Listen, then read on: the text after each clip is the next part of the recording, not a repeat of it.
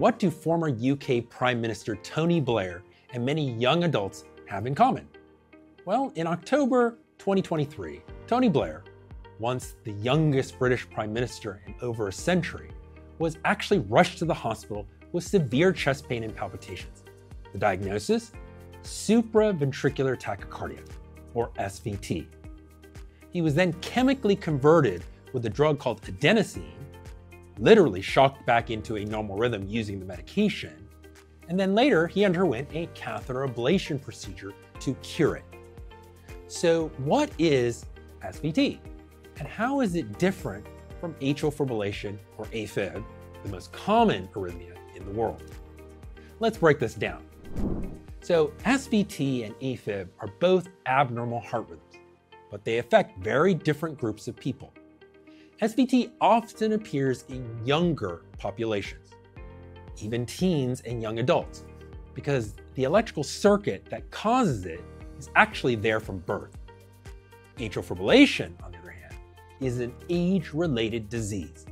The older you get, the more AFib is likely to show up. It's actually tied to changes in the heart structure over time. Tony Blair's case was a classic SVT presentation. He experienced a sudden onset of rapid, regular palpitations and required urgent treatment. SVT typically causes a heart rate that's very fast and rapid, but very regular, almost like you're running on a treadmill or sprinting, even if you're just sitting still. AFib, on the other hand, causes a heart rate that's very fast but very irregular, which many people describe as chaotic or fluttery. Some people, it feels like a fish flip-flopping in the chest. Both can cause chest pressure, shortness of breath, and dizziness, but AFib tends to be more unpredictable.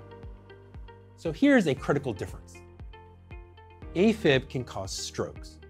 Because the atria are fibrillating, going super fast, instead of contracting properly, blood can pool and form into clots. If a clot develops in the walls of the heart, breaks loose and travels to the brain, it can block off blood supply and cause a stroke. That's why many AFib patients need blood thinners. SVT, or supraventricular tachycardia, does not cause strokes. It doesn't create blood clots, so we treat SVT for symptoms of rapid heart rates, but not to prevent stroke or death. Another major difference is that SVT doesn't get worse over time, whereas AFib is a progressive disease. AFib can start out as early stage paroxysmal AFib, which is episodes coming and going, but it progresses over time slowly until eventually it becomes persistent or even long-standing persistent stage, and then eventually permanent, where you're in it 100% of the time. Here's where it gets even more interesting. SVT ablation is very straightforward. It targets a small, well-defined circuit, and it's very easy to get rid of and highly curable. 95–97% cure rate with one procedure. A typical SVT ablation usually takes 1.5 to 2 hours, and cure rates are literally 95–97%. One procedure.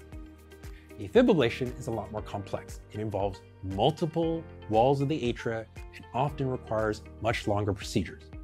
The success rates depend on, number one, the stage of your atrial fibrillation, meaning how long you've had it and how many walls are involved, how big is your forest fire. Remember, AFib is a progressive rhythm problem. So if it starts on one little wall, it's only waking up 10 or 15%. If it progresses to 2 out of the 6 walls, it's waking up 30–40%.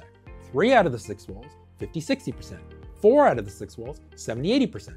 5 walls, 90%, and eventually all 6 walls, 100%. So at later stages, it takes more skill. That's why success rates for AFib ablation vary widely depending on the stage of your atrial fibrillation. How big is your forest fire? Easy is easy and hard is hard. 10% is easy to get rid of, 90% only a few of us can do. Number two, AFib ablation success rates depend on the skill of the electrophysiologist performing the procedure. If you have a later stage persistent or long-standing persistent atrial fibrillation stage, a basic one-wall ablation just won't cut it. You need a comprehensive approach by someone experienced and who specializes in doing complex ablations. So let's summarize. Tony Blair had SVT, supraventricular tachycardia, a rhythm present from birth, circuit-wise, that's more common in younger adults It's highly curable with a simple ablation and will not cause strokes. Atrial fibrillation is a different beast. It affects older individuals. It gets worse over time, and it can cause strokes. Treatment often includes blood thinners, antiarrhythmic drugs to keep the AFib cells asleep, and/or advanced ablation strategies. So, SVT equals symptoms only, no stroke risk, symptom treatment only, and a highly curable ablation success rate. AFib equals stroke risk, disease progression over time, and complex management. Whether or not you have an ablation or not for AFib, or what kinds of treatment, always depend on how much symptoms you're having.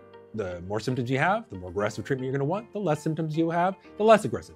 Your age, if you're 80 or 90 years old, slowing it down with a drug or suppressing it, doing the less risky thing makes a lot more sense than doing an aggressive ablation. Your risk tolerance. If you're willing to accept more risk and try to get a better result with an ablation, great. If you're not, if you're more risk averse, then do medications. And then of course your long-term goals. If you're younger, you may want to get rid of this for a long period of time and do a more definitive treatment, even if you have to take some risk up front. If you're older, you might say, hey, we're just treating symptoms, just go from least risky to most risky. So in summary, if you're dealing with either one of these rhythms, the first step is understanding what you're up against. SVT may be the rhythm that rushed a young Tony Blair to the hospital, but it's also one of the few heart conditions we can actually cure. AFib? That requires strategy, skill, and sometimes persistence. But the earlier we treat it, the better. If you found this breakdown helpful, please like us, subscribe, and share this video. And if you want to learn more about how AFib progresses or how to pick the right ablation strategy, check out the next video on screen. Thanks for watching. And remember, knowledge is power when it comes to your heart.